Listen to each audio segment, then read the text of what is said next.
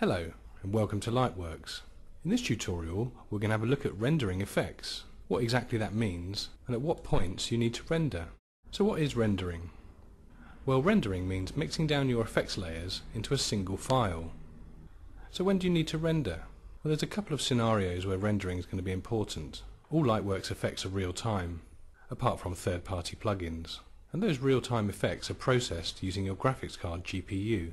At some point, if you've got complicated effect stacks, your GPU is not going to be able to process in time what's required of it in real time as you play back.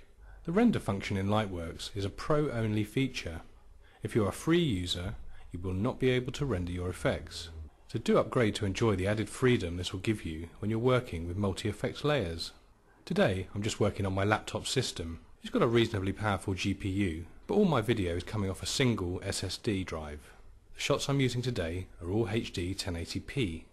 On the timeline I've got a couple of sections of video.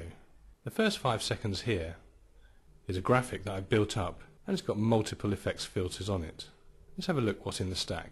I right click, go to my effects settings. This is the effects stack on this clip. Let's turn everything off and see what we got. My first layer is just the shot of the snowboarder. On top of that, I've used an image keyer to blend in this graphic that has an alpha channel. It's blending the two layers together with a specific type of blend mode. On top of that layer, I put a vignette in to knock out the edges with a gradient. I've also used a DVE to resize the image and reposition it. I've added color correction to the background. And on top of all of that, I've used a third-party Boris Effects filter to add some optical light rays cutting through the composition. Now as I scrub through the timeline,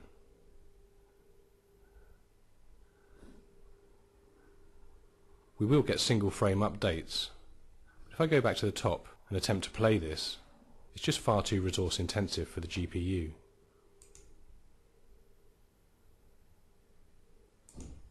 Just get a few frame updates as we go along. So we need to deal with that using the system's render function. To open the render panel, press your Timeline Advance button and you'll find Render just there. Here's the render panel. We've got a few choices in the render panel to set up to help us optimize the processing. You've got the source of the render provided by the tracks on your edit. I can render the current effect, all effects on a variety of tracks available, or if I mark and park a section,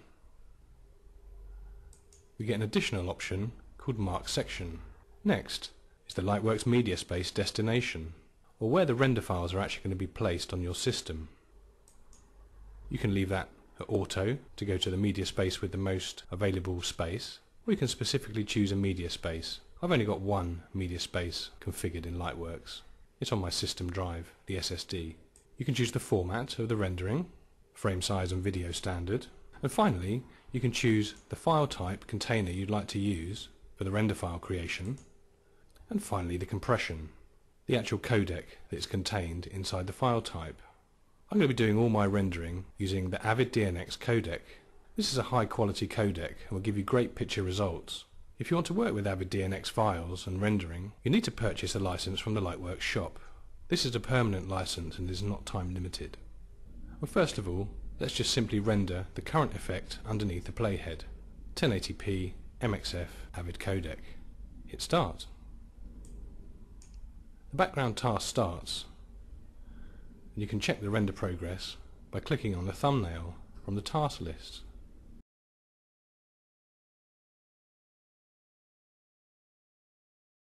Now let's check out the playback. That's much better. If you render an effect using the current effect method and you decide you need to change something, you can undo a rendered section simply by right clicking on it and choosing Reconfigure. If I reconfigure all of this, I return to the piece that we just had and I can make a change. I'm going to go into my blend mode layer, just reduce the value of the foreground opacity just to fractionally brighten up the image as a whole. Now I can go back and just hit render again. Of course rendering is a background task. Why not take full advantage of this and carry on working while the render's progressing? If we just jump over to the other section of the edit, we can make some changes, retinting for instance, on picture-in-picture number 2 up there, picture number 4, and number 5 there. That's the beauty of the background task render engine. You never held up working with Lightworks. We could open up some more clips, make some changes while we're viewing material.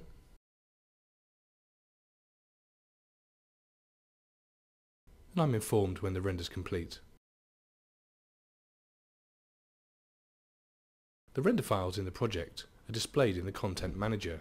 Simply go to the Clips filter, then to the Rendered tab. Here we can see the rendered media on the 2 occasions we've rendered so far. Let's take a look at this multi-track section here, section 2. Now here we've got a different situation going on. Each one of these 9 picture-in-pictures is 1080p HD. That's all these shots here in the bin. 9 different HD files requiring to be played at the same time. On each file I put a colour tint layer as well, and a DVE resizes them. You can see all the effects tabs here for those 9 frames.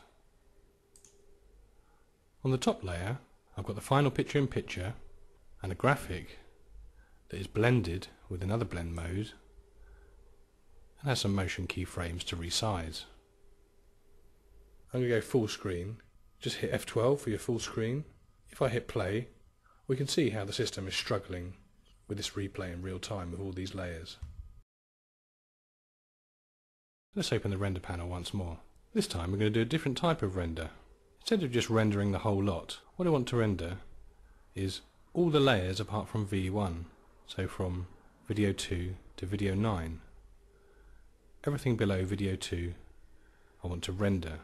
And I want to leave video 1 and the effects that are available there, that's the title and the blend mode, I want to leave them alone for the moment in case I want to make some changes and see that in real time. To render everything apart from video 1, I'm going to do the following. Choose the source and choose all effects on video 2. All the other settings remain the same. Press start. And that's complete.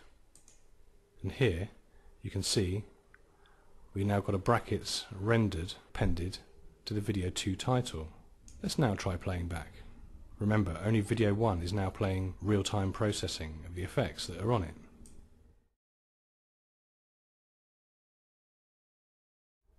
That's much better.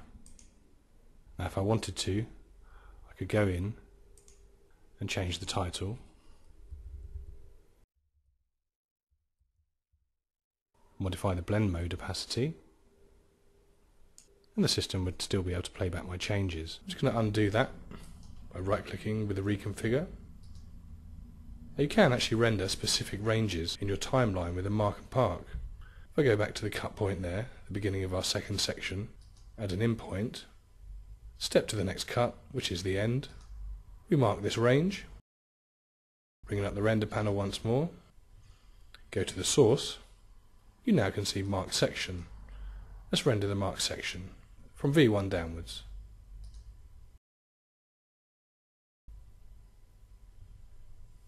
So once you've done all your rendering and you're happy with the edit, you've got your playback so you can review things correctly, you want a quick way of returning the edit to its original components for export and delivery.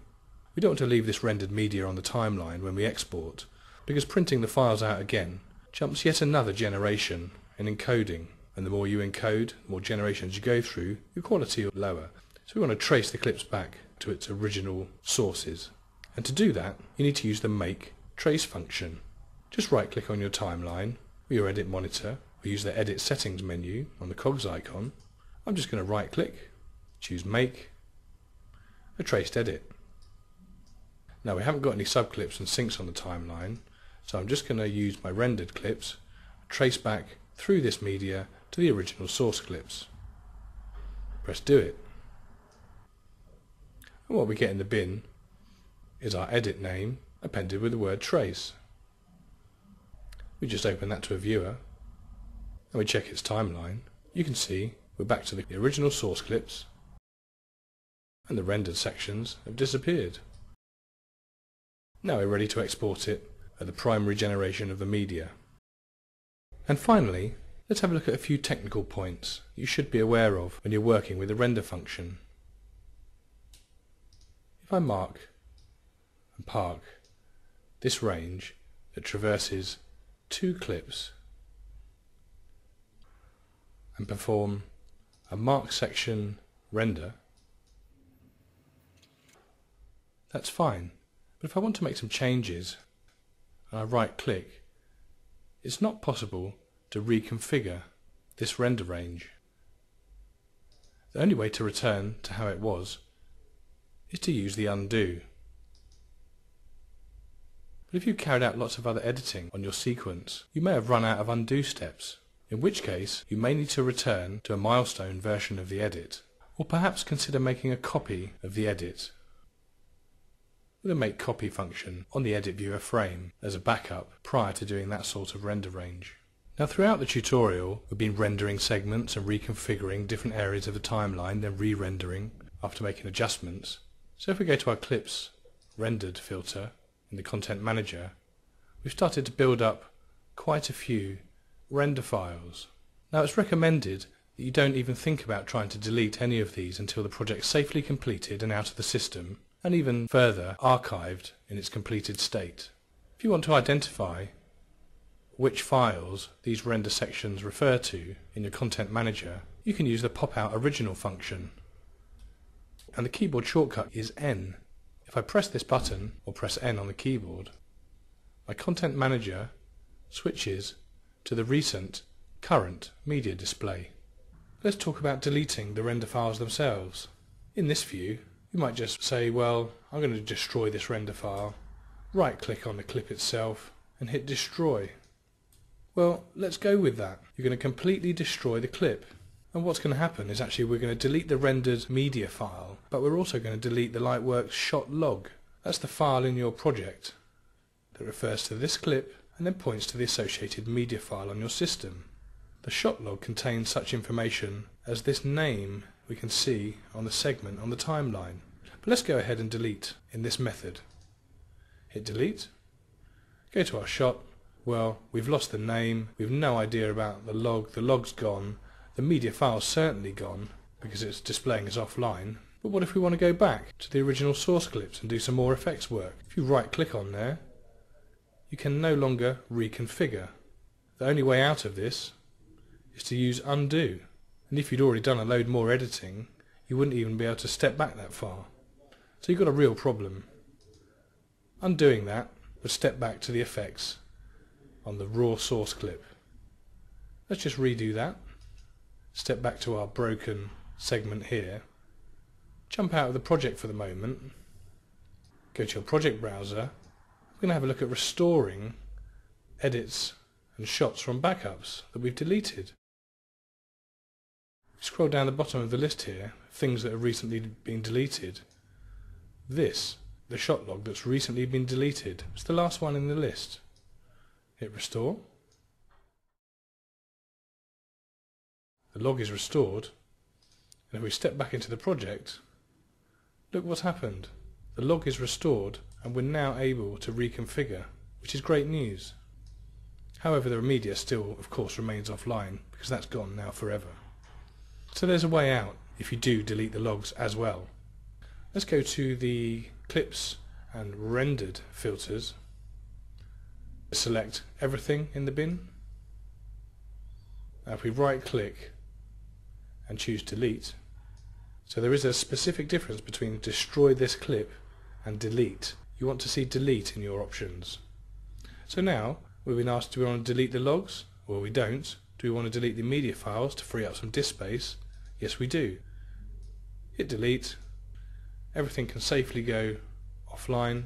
These files in the bin now, offline, and we're able to reconfigure as we please. So I hope that's given you some guidance of the technical pitfalls when you're rendering.